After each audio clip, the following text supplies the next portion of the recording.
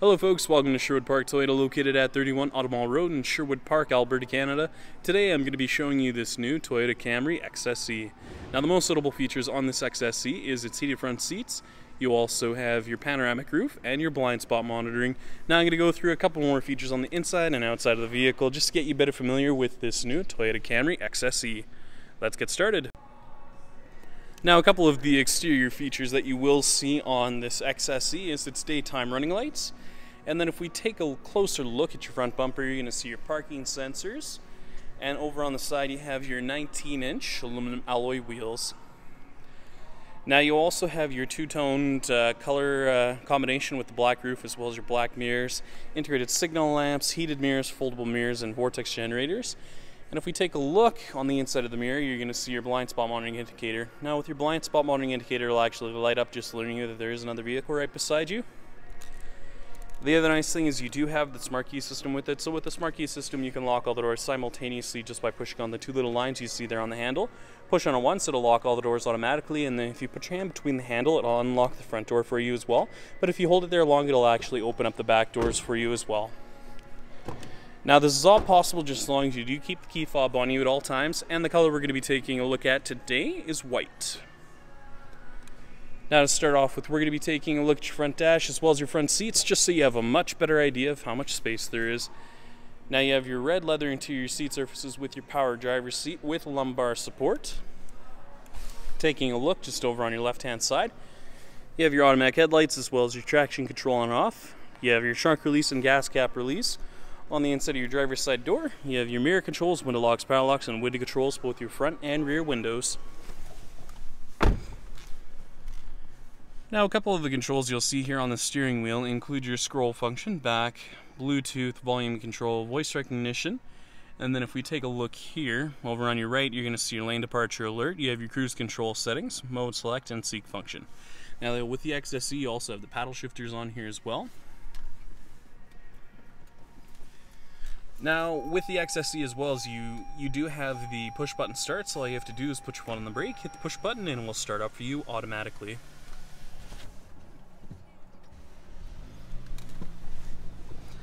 Now, taking a look at a couple of the features that you'll see here, you're going to see a couple of things that you can use with your multi-informational display.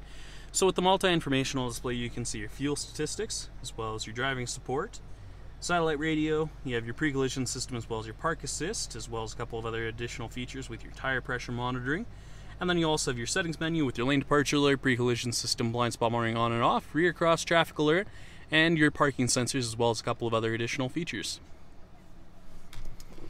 Now I'm just going to show you just the startup menu here for the center dash here, which is actually kind of cool. So if we actually take a look here, you're just going to see the startup menu for it in a second here. So with the center dash here, you're going to see a couple of different features on this multi-informational display. So if we take a look here, you're going to see your fuel statistics on here, and then if we take a look at the very top, well actually I should say your menu, you're going to see your digital clock as well as your audio. You have your phone, apps, and a couple of other additional features. Now if we head into the apps menu, this is a part of the Entune app suite, so as long as you have it on your phone, you can use such apps as a Slacker app. So for instance, if you wanted to have your music streaming from your phone onto the touch panel display, you can do so. Another great app is the Scout GPS app, which is nice if you don't have navigation actually built into your center dash, then you can actually stream your maps from your phone onto the touch panel display as well. Now taking a look just down below here, you do have the dual zone climate control settings as well as your mode select just located down below here as well. Now underneath that you're going to see your power outlet as well as your USB and auxiliary down here. And the other nice thing is you do have this wireless charging pad here as well, so when you actually turn it on you can just place your phone on top and have it start charging for you. And if we take a look underneath there, you have some storage space mounted to an automatic transmission.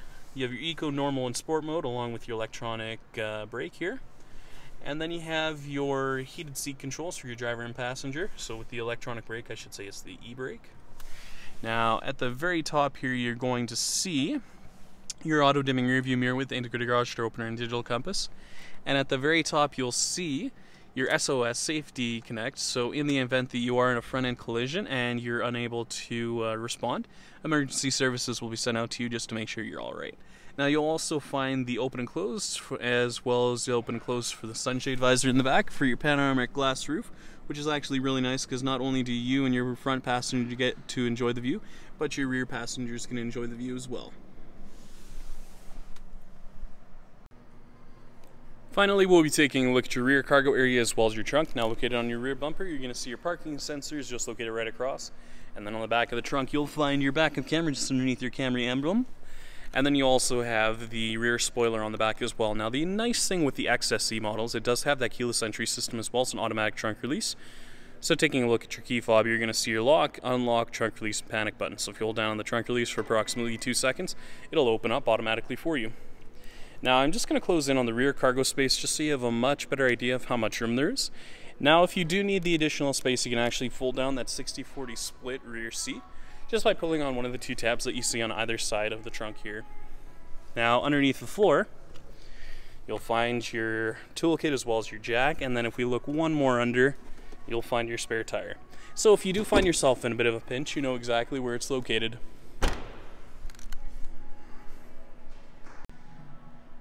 Thank you so much, folks, for watching this video today. If you have any questions, please visit us. We're located at 31 Automall Road in Sherwood Park, Alberta, Canada.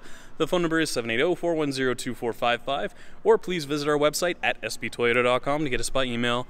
Once again, folks, thank you so much for watching this video today. If you have any comments or any additional questions, please leave them in the comment section located down below. Other than that, make sure you have a great day, and I hope to see you next time.